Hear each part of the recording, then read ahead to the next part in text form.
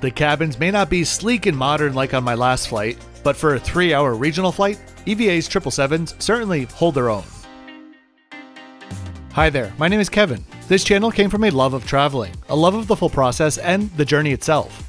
I feature airline trip reports and high-end hotel reviews from all over the world. My reviews aren't sponsored by airlines or hotels, so you can be sure to get my unbiased and honest opinion. Am I an expert? You can decide. Am I fair? Yeah, I am. Let's get into it. Welcome to Taipei.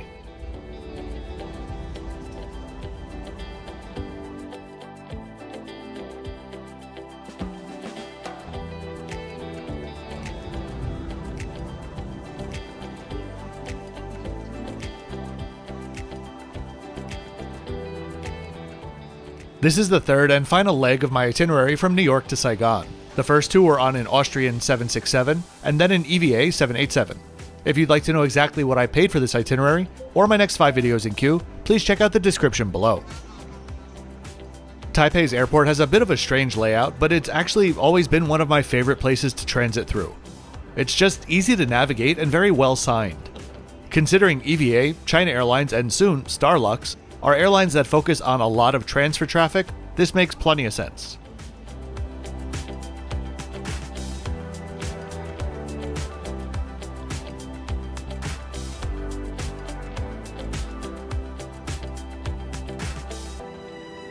I did a quick check with the ground staff asking about my bags that Austrian left in New York. They're still there, and that's about it at this point, so I headed to the lounge.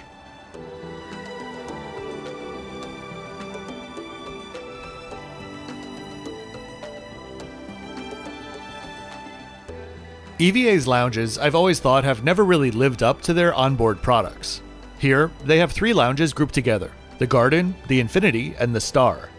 Each has their own decoration.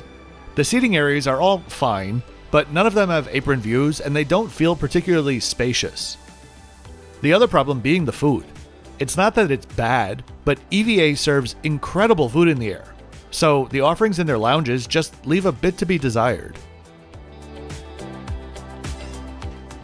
The past decade has been a bit of a rocky few years for the top of the ladder at EVA, and EVA's drama managed to totally change the face of Taiwanese aviation. In January of 2016, Evergreen Group's chairman, Chang Yongfa, died, leaving control of the company to his son by his second marriage, Chang Kuo-wei. This wasn't received well, and in March of 2016, a corporate coup by his 3 children of Chang Yongfa's first marriage removed the newly appointed chairman and replaced him with Lin Pengshui. Soon after, Chang Kuo-wei announced that he would start his own airline, and with that, Starlux was born. I very much look forward to hopefully trying Starlux to the US after they get their operations into full swing. Time to head to the gate.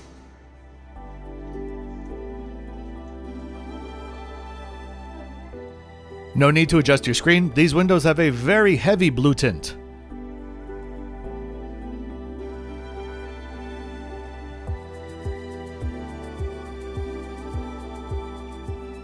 EVA is a very unique airline in that nearly 80% of its fleet is wide-body, with 777-300ERs accounting for almost half of their fleet, with 34 in service. Keeping in mind that EVA does work in coordination with other evergreen shipping businesses, it makes sense for the high utilization of 777s even on short routes like to Saigon, because 777s can carry a crap load of cargo even with the full passenger load.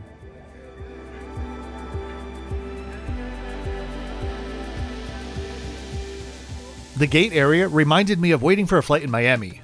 Everyone looks to be standing still, but if you took a time lapse, you'd notice that everyone was slowly but surely inching closer and closer and closer, almost as if they were trying to pounce the gate agents as their prey.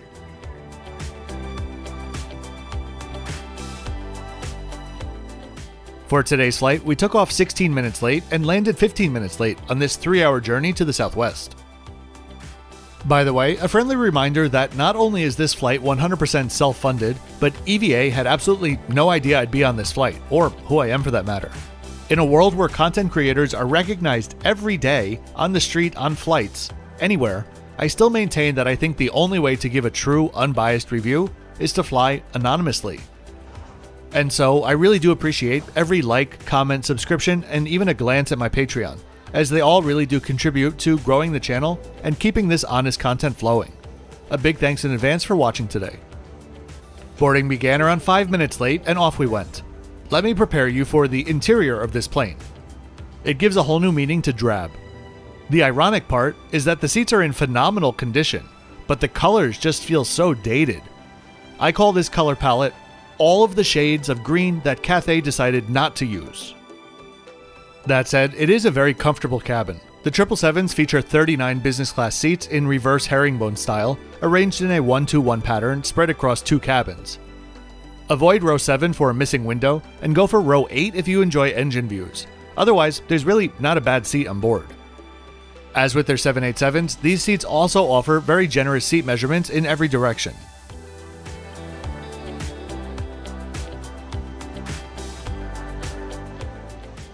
There's also loads of storage nooks throughout the seating area.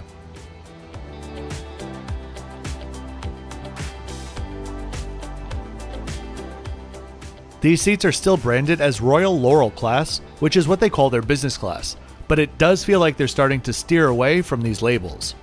Perhaps even more surprisingly, their new 787s don't feature premium economy either. Considering EVA was the first ever airline to offer it from 1991, that's pretty significant.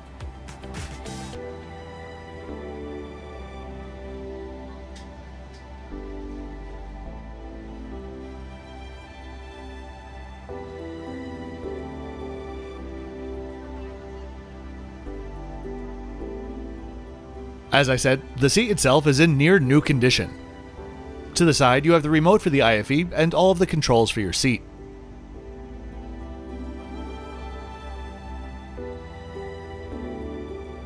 Your armrest can also raise and lower, making it easy to sneak out with your table full of food, and there's plenty of room for stretching out your feet.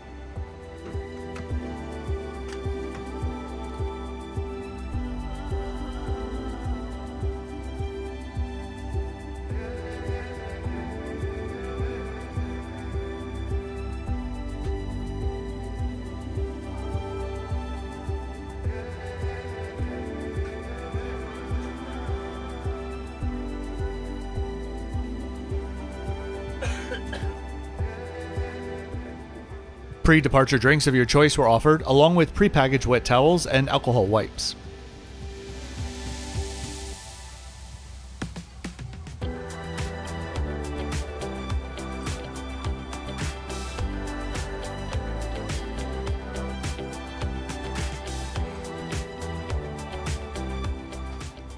Technically speaking, in this format, you can't use your monitors for taxi takeoff and landing, but let's be real, we all know what happens as soon as the flight crew buckles up.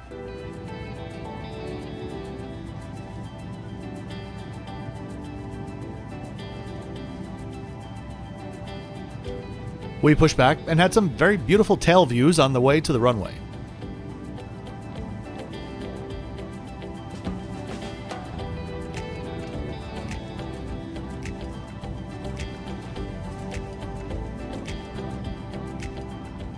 Lots of other aircraft here for heavy maintenance, I assume, from Evergreen, including many carriers that don't fly to Taipei, such as Austrian and Air Canada Rouge.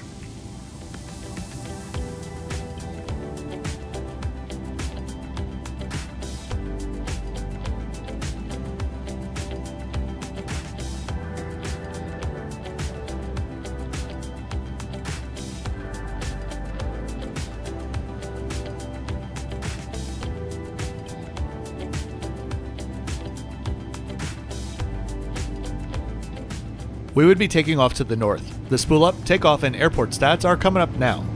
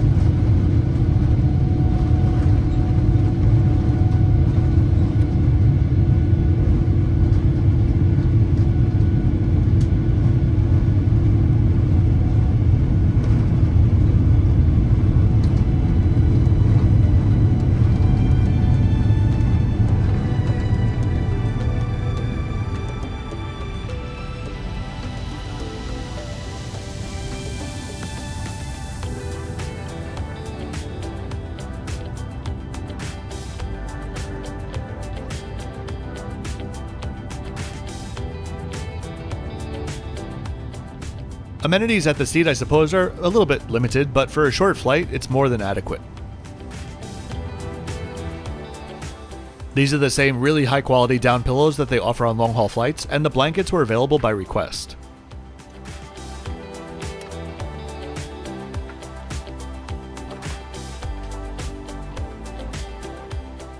And their Thunder headphones are one of the better options in business classes these days.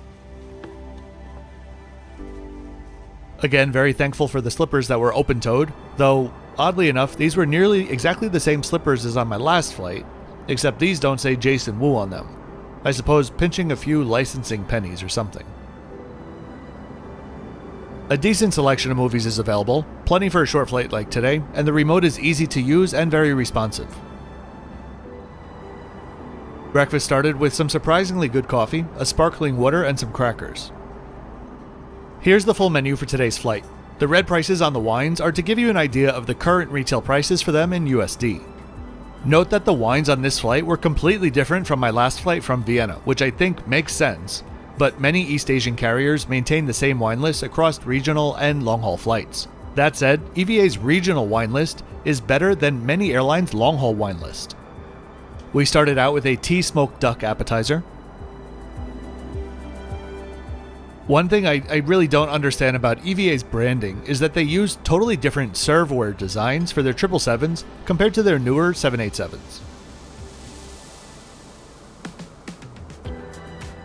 EVA has a version of Book the Cook where you can choose different items not available on board if you book in advance. I went for the braised beef shank, tendon, and tripe in superior soy sauce with thick noodles.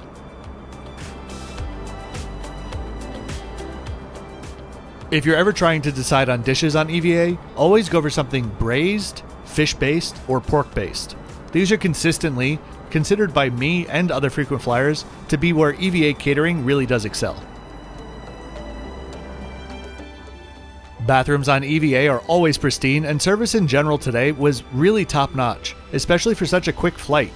To feel like you got a full business class experience is quite a treat. Time literally flew by. And here's a look at the seat in full flat mode as we begin to cross over Vietnam's Central Highlands.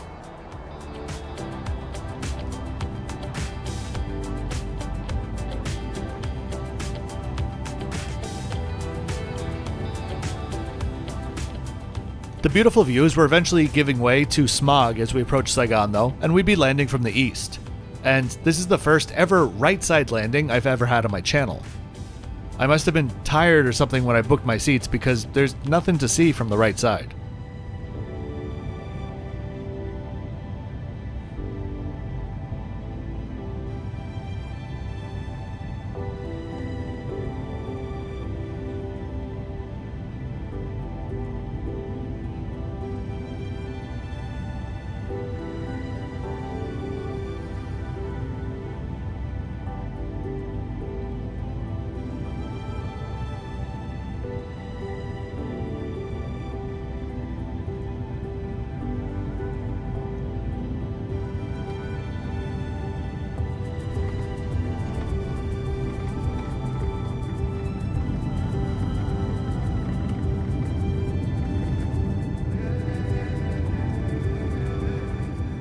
I'll note that I put in my baggage claims here for my missing bags. The system did not instill confidence, but I just had to go with it. At this point, it was a third-party Airports of Vietnam agent that handles the missing bags, until the 5th day, when the responsibility transfers to EVA directly. I already knew where my bags were, but the airport staff did call me daily to give me updates if they knew anything. Long story short, they put the bags on different itineraries for some reason, and they arrived to me 3 and 4 days after I arrived in Saigon. A quick taxi to the gate and we were set free.